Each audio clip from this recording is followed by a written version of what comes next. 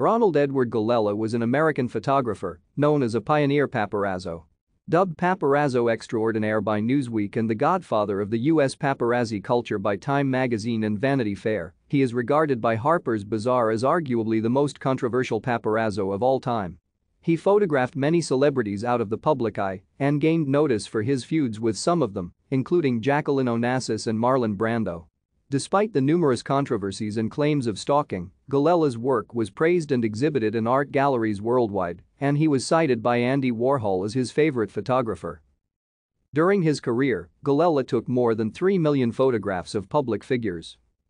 Galella was born in New York City, New York, on January 10, 1931.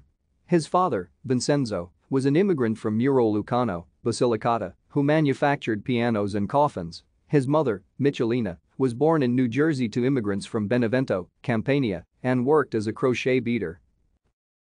Thank you for watching. Like and subscribe if you would like to view more of our videos. Have a nice day.